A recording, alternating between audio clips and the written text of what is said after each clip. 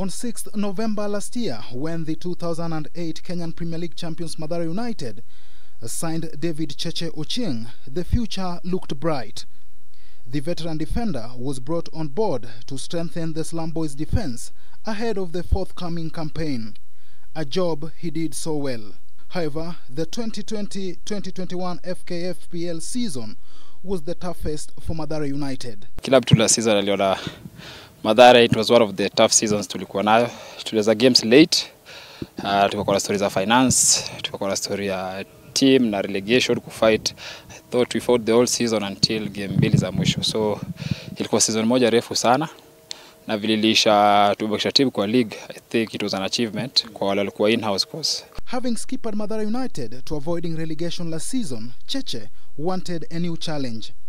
He parted ways with the Slum Boys at the end of the season. In October this year, Cheche found a new home, Posta Rangers Football Club. The dream at Mathare United was to win the FKFPL title.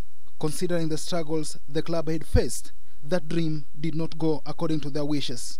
With the Mailmen, the mission this season remains the same. And I think individually as a player and any other player in any team, target ni kuchukua league. So with Mathare it was not okay, but with Posta Rangers everything nadhani iko with finance, with the officials, with the coaching staff tuko now, with the kind of players tuko now, I think we should go for the league. This season, Cheche was Posta Rangers' 13th signing of the transfer window. His coach Stanley Okumbi says he wanted him for his experience at the back and also guidance to the young squad he is building. Now Cheche, of course, is bringing that maturity, that experience in defense line, and I think he's working quite well. His leadership quality, I think it's exceptional because he's always guiding the players. David Cheche Ochieng started his professional career in 2011 with the National Super League side Nairobi Steamer.